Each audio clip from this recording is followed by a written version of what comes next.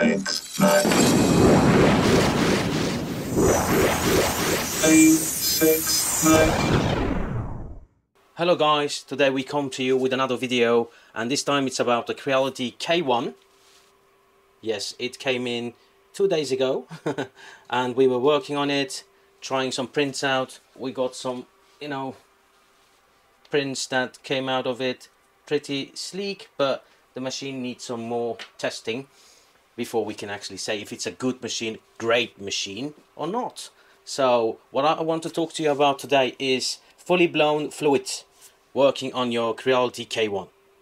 And here is the evidence that it's working. So this is, let me say, home aisle. See, it is working and it's connected. I tried it, I print with it, it's all fine, and I'm going to show you guys how to install it. Pretty basic installation. I don't know for how long this will work, because Creality might come up with a update and they might close the gates so you won't be able to use this exploit. Where did we get this exploit from? It's Russian friends, who actually two guys who made this exploit, and I've been talking with them. You can use this on your videos and you can make a video out of it, so I needed to ask them first if it was allowed. Because you never know what they might get into trouble or whatever. I don't know. That's why I wanted to ask them first, without even thinking about making a video out of it. So anyways guys, I'm going to set my PC up so that I'm going to show you step by step. I'm going to keep it basic. You only need to install 1 or 2 programs. From those programs you will be able to use the exploit. When you use the exploit, you will be able to have your FLUIDD interface on your Creality K1. So you won't have to use anymore the standard fork of the FLUIDD, fork of the clipper that Creality wants you to use. You will be able to use a fully blown FLUIDD. So guys, all you do is you download this shadow.gcode file here. You press it and then you download it.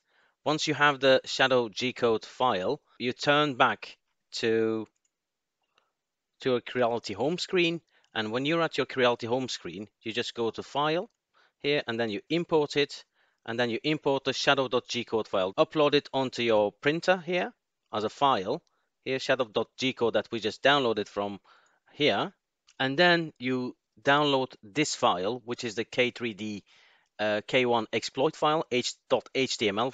And once you download this, you open it up after we have placed it onto our printer, the shadow.gcode exploit. And once it's open, you get this screen. And here, what I tried is method A, which is you just type in your IP address and it will automatically SSH to it. It didn't work for me, so you might try it, but I will tell you what worked for me, which is method B. Method B is you type in your IP address, you press method B, and it will automatically go to your Creality home screen here, and it will take the shadow.gcode file, and the exploit will happen. So once that is all completed, you go to your Winscp program. Well, you have to download this. Just type it in Google. You will find it. It's really easy. I will also put a link in the description.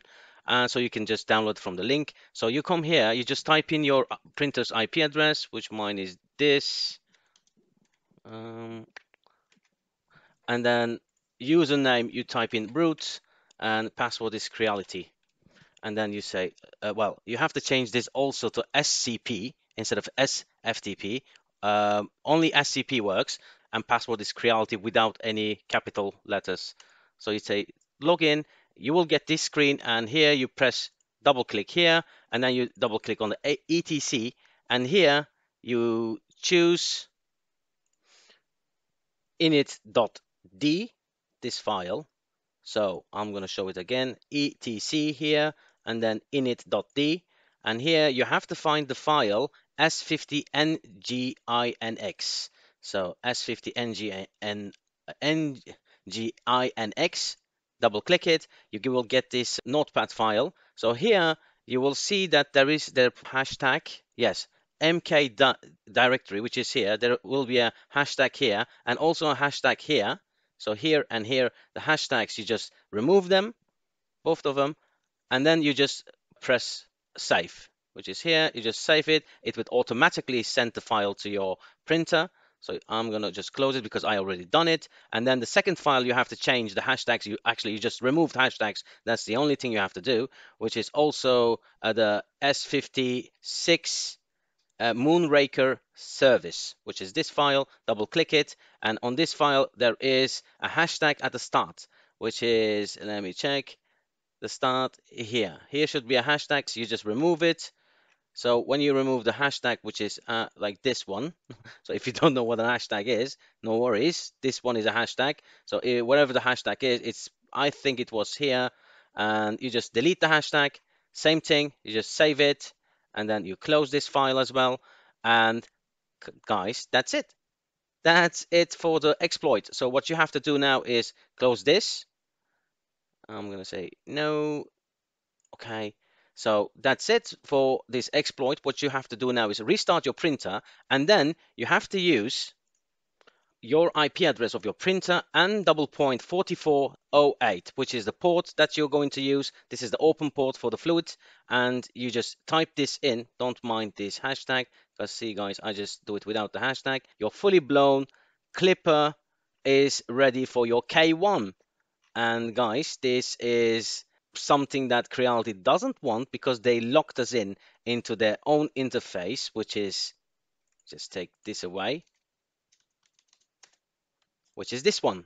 So you don't have any options whatsoever, which is not really nice of Creality. Yeah, Creality doesn't want it for security measurements, like somebody would break their printer or fiddle around too much or something.